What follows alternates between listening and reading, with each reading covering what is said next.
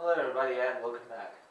Today we'll talk about the anaerobic respiration, the opposite of the aerobic respiration. Anaerobic respiration takes place when there is no oxygen, while the aerobic respiration takes place when oxygen is abundant. Both of them begins with the first step. They begin with the process of glycolysis, where the glucose molecule changes into two pyruvic acid molecules.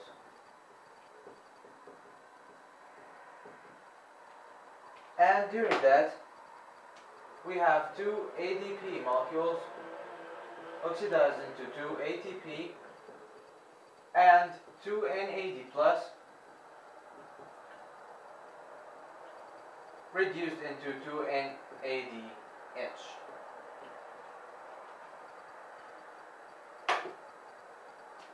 From here, the change takes place. If there is oxygen, pyruvic acid undergoes the Krebs cycle to perform the aerobic respiration. While if there is no oxygen, two pyruvic acid molecules go under a process called fermentation. The fermentation is another way of addressing the anaerobic respiration. Fermentation has two types.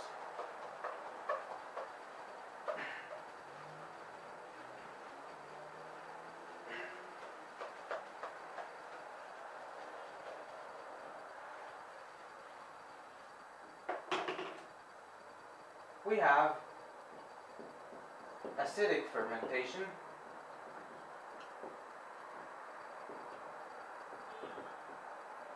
and alcoholic fermentation.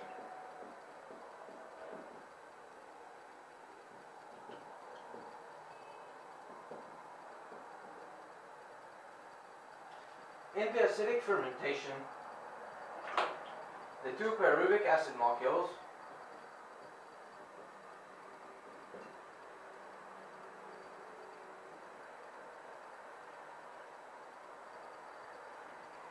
change into two lactic acid molecules.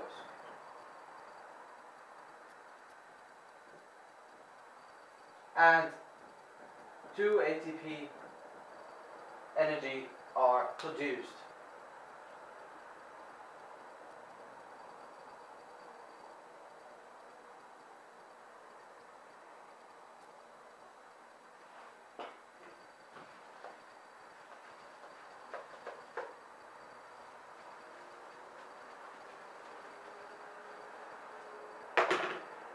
So, in the acidic fermentation, the glucose molecules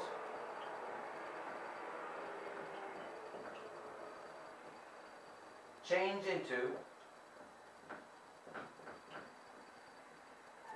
two lactic acid molecules, and an amount of two ATP molecules is produced. The glucose molecules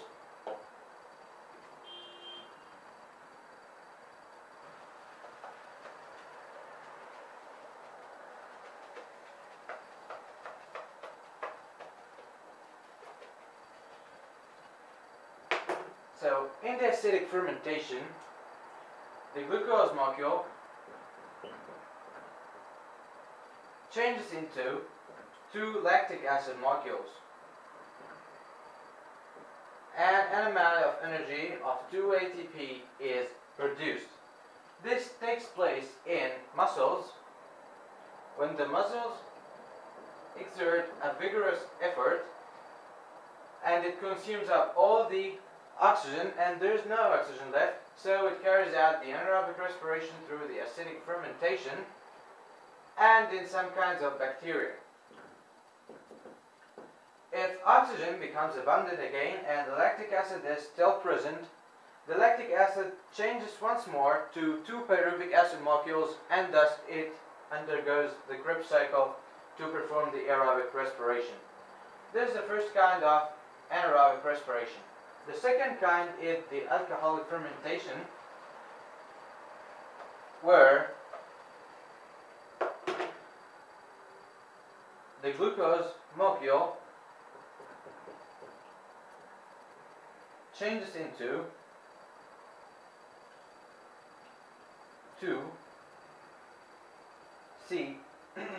2C2H5OH 2 ethyl alcohol molecules, 2 carbon dioxide molecules are produced, and 2 ATP molecules. So the first one is called acidic fermentation because lactic acid is produced, while the second is called the alcoholic fermentation because ethyl alcohol is produced, and this takes place in yeast fungus.